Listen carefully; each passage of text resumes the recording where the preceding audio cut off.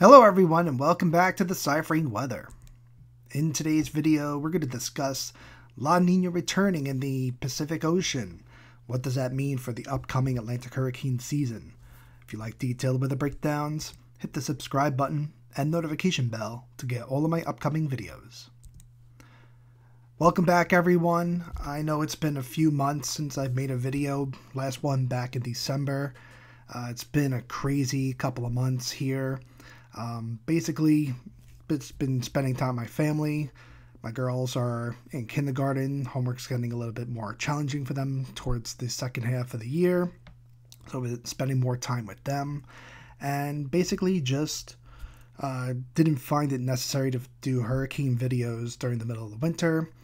And here we are. We are now approaching hurricane season. We are just over a month away from the 2024 hurricane season beginning. So I thought better late than never to get a video out there.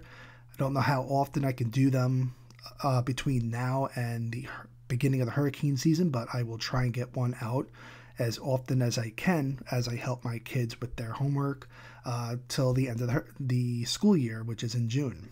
So let's get to it. Looking at the latest satellite image of the Atlantic, and you can see all is quiet as it should be right now. The black arrows pointing towards the intertropical convergence zone where all of the tropical activity is right now this time of year. It's just north of the equator, slowly moving its way northward as the sun angle gets higher and higher in the sky as we approach the summer solstice. We have a cold front that came off the east coast of the United States by the Azores Islands. We have another non-tropical low that's spinning around out there, but nothing that we're expecting to develop over the next few days or even the next couple of weeks. You can see the vorticity, the spin and energy in the atmosphere, intertropical convergence zone on the bottom of your screen, nothing organizing. We have that cold front, which is that big long vorticity stretch from Florida up to Newfoundland, and then we have that swirl out in the Atlantic, but that's non-tropical.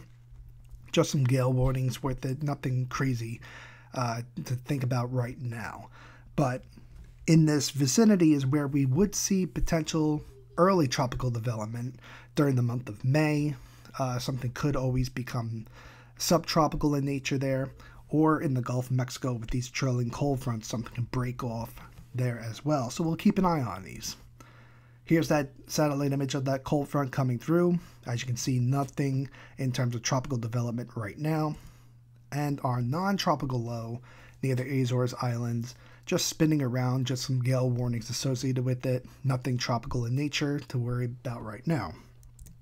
National Hurricane Center is not expecting anything to develop over the next 7 days.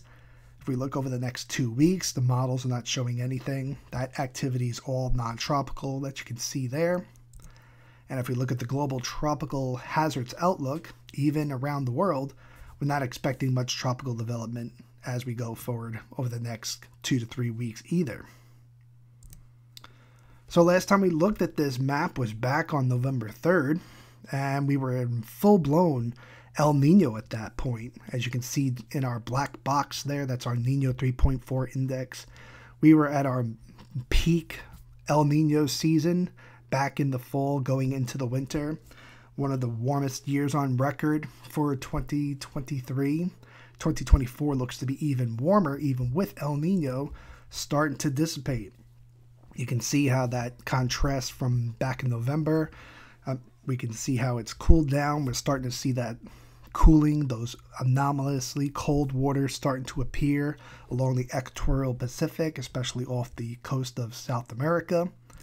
And if we look at the Nino 3.4 index back in May last year, we were leaving La Nina, heading into El Nino for the summertime and fall.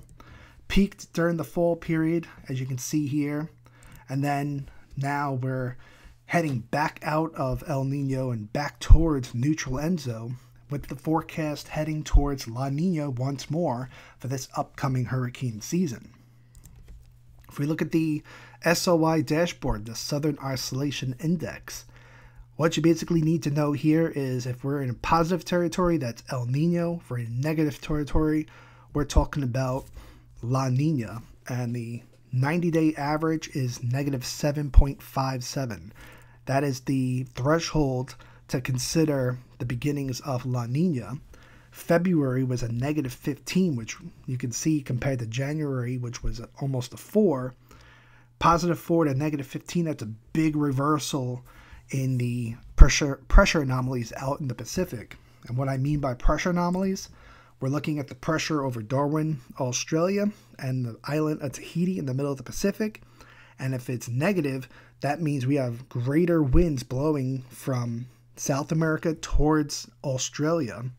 And that means we have more upwelling in the oceans, and that's going to drive up those cooler waters from below and bring them to the surface. If we look over the next 35 days, this is the wind anomalies in that zone of the Niño 3.4 index. Those blues and greens basically mean we're going to have stronger than normal trade winds for the next month or so, with a little relaxing towards the middle of May, but then potentially going right back into very strong trade winds and La Nina conditions as we head in towards June. And again, what that means is looking at the subsurface. This graph here, the top of the box is the surface of the ocean, and then we go down from there depth-wise. All those blues below the surface are the anomalously cold waters. As La Nina kicks in, that's going to cause upwelling and bring those colder temperatures to the surface, and that's when La Nina will be triggered. So we look at our model predictions, and the ASO, August, September, October, where I have our black arrow, that's basically where we're going to see peak hurricane season conditions, and all the averages in that dark green, the red, and the dark blue lines right there, those are our model averages. Basically is saying we're going to be at negative 0.5 degrees Celsius or greater, and negative 0.5 degrees Celsius is the threshold for kicking off La Nina. Positive 0.5 would be El Nino, and anywhere in between is neutral Enzo. So we have a 60% or greater chance of seeing La Nina during the peak of hurricane season this year. So what does that mean? Well, here's what we normally see in the circulation patterns in the atmosphere. Normal would be on top. That's our neutral conditions, where we would have the normal trade winds with some sinking in the Pacific, rising air in the Atlantic, rising air in the Western Pacific. El Nino is the reverse. We see a lot of rising air in the Eastern Pacific with sinking air in the Atlantic, which typically would mean less hurricanes. Now, that didn't happen last year because the Atlantic was so warm that it counteracted that and created its own lift mechanism, which is why we were so active. La Nina is basically the opposite of El Nino. We have the rising air going gangbusters in the Atlantic with a lot of sinking air in the Pacific, and that means not a lot of wind shear to blow apart these storms. And with the very warm Atlantic waters, which will be another video sometime later this week, that means with very little wind shear, La Nina, the very warm Atlantic, we could see a hyperactive season potentially this year.